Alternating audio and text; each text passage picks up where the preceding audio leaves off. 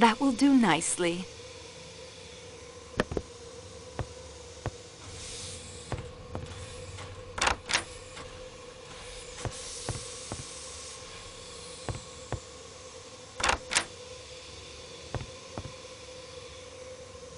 I have everything I need to read the paper.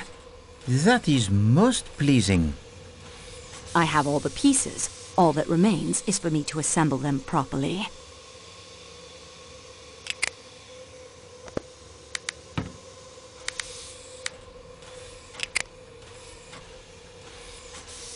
No, that is...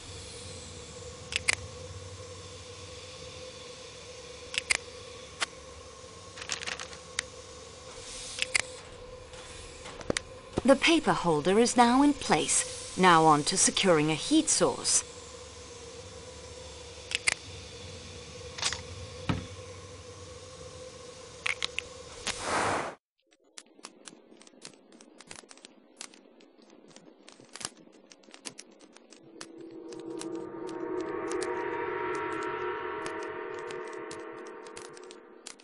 Daisy Armstrong, c'est ça. I now know the real name of the dead man. And I know why he had to leave America. Monsieur Poirot, I have documented that case in my scrapbook. I remember well the case. 10 years ago, Colonel Armstrong was an Englishman. He married the daughter of Linda Arden, the most famous tragic American actress of her day. They lived in the city of New York and had one child, 3 years old, whom they adored. 2 men snatched Daisy from the arms of her nursemaid. The police were convinced that the young woman had some knowledge of the crime and questioned her relentlessly. The enormous ransom was paid, but 2 weeks passed with no word from the kidnappers. And then there was a break in the case. 2 brothers named Perkinson were identified by witnesses and tracked to a farmhouse somewhere outside of the city. The Perkinsons were arrested at the farmhouse where they and a woman not identified had been hiding. They were tried and convicted. At their trial, they implicated Cassetti, not only as the mastermind of the scheme, but the man who shot the little girl. The tearful testimony of the Perkinson brothers surprised many, but they admitted their guilt. And in America, the crime carries the maximum penalty. During the sentencing, the Perkinson brothers tried to make the escape. Jeffrey was captured, but not his brother Robert. And Cassetti had vanished without a trace. Madame Armstrong gave birth to a dead child born prematurely, and she herself died. The evening after the double funeral, a broken-hearted Colonel Armstrong returned to the family brownstone on Park Avenue, locked himself in his study, and shot himself. A body was discovered in the New York harbor shortly after Jeffrey Perkinson died in the electric chair. It was identified by a relative as Robert Perkinson. If he was a suicide or killed by Cassetti, was never known. Cassetti was still at large, seen now here, now over there, and still more tragedy was to follow. The police refused to believe the hysterical denials of the poor girl, hoping she might lead them to Cassetti. In a fit of despair, the poor girl threw herself from a window and was killed. It was proved afterwards that she was absolutely innocent of any complicity in the crime. Cassetti was the man, there can be no doubt. He had used the same methods in the past, hired men down on their luck to do the dangerous work, but taking most of the ransom for himself, and always killing the victim if the police were closing in. He had many enemies, that one. I cannot regret that he is dead. I agree with you, mademoiselle. Still, it is not necessary that he should be killed aboard one of our trains. There are other places. Indeed. The investigation continues. And we progress, no? And now is the time for the assembling of the evidence. Collect all passports, gather information about our suspects, seek out any clues, follow every possible trail.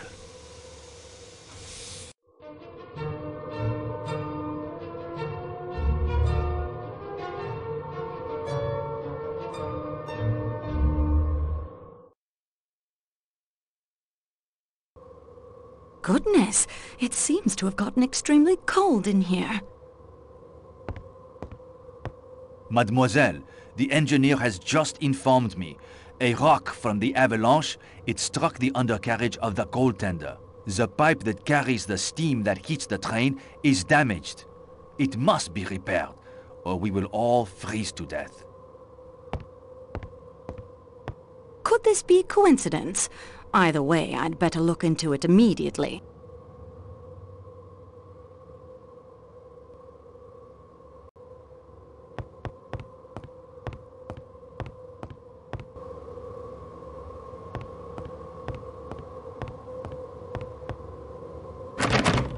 This door is...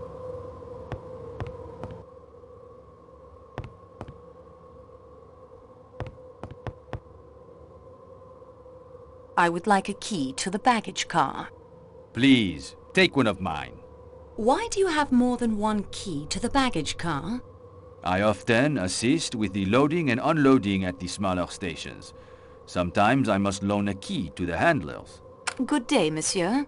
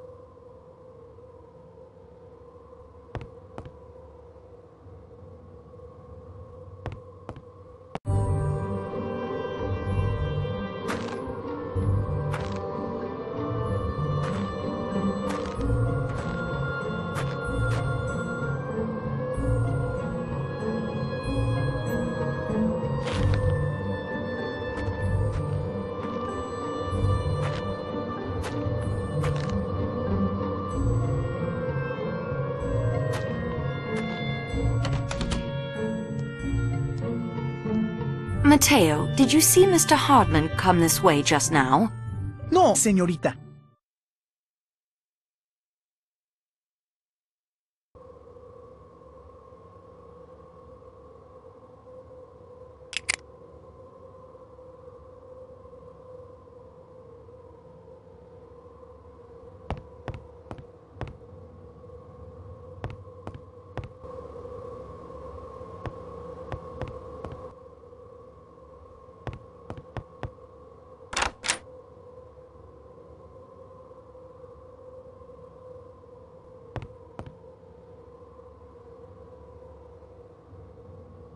There's no power. I'll need to come up with a way to provide it with electricity.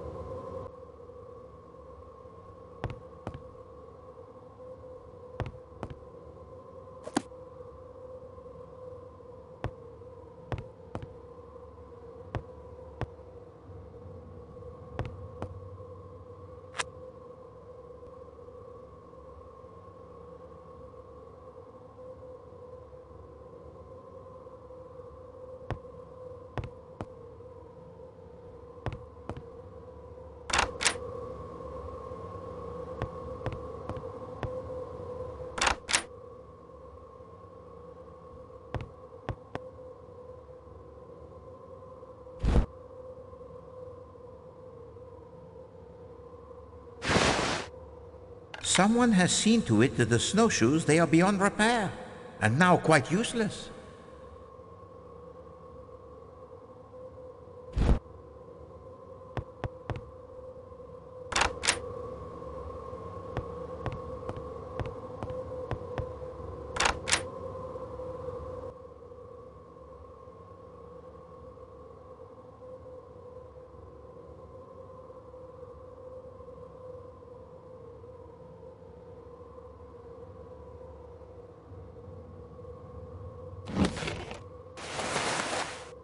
Quite interesting.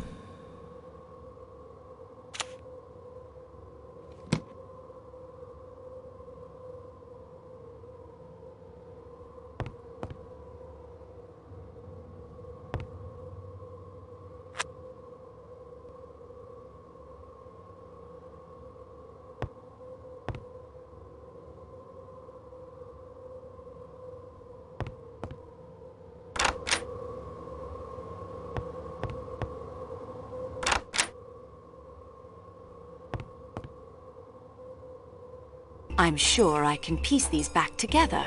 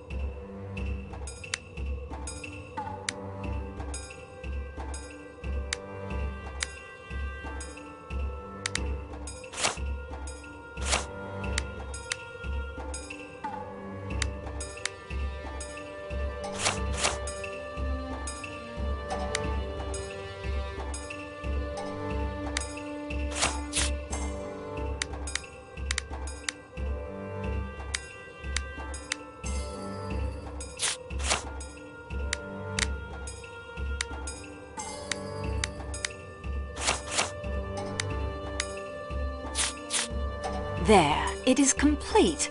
I will carefully place it into my scrapbook for further study.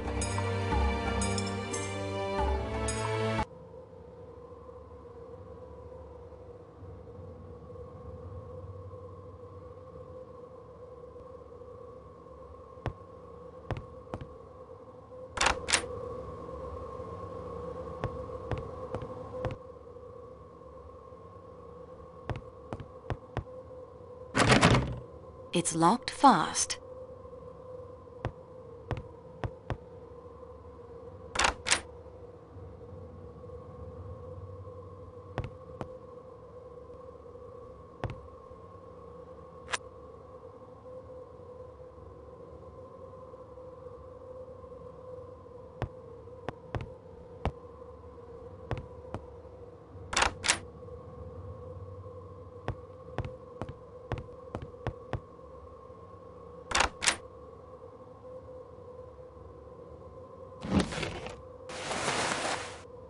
Klaus's passport. I'll put it with the others.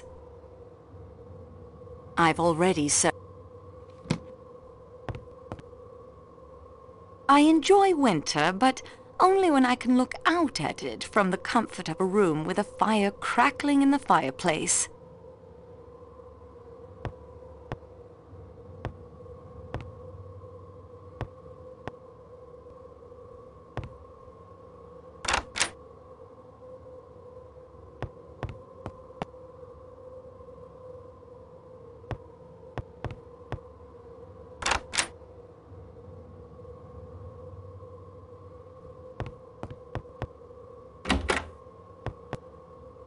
This wash basin is shared by the two connecting rooms.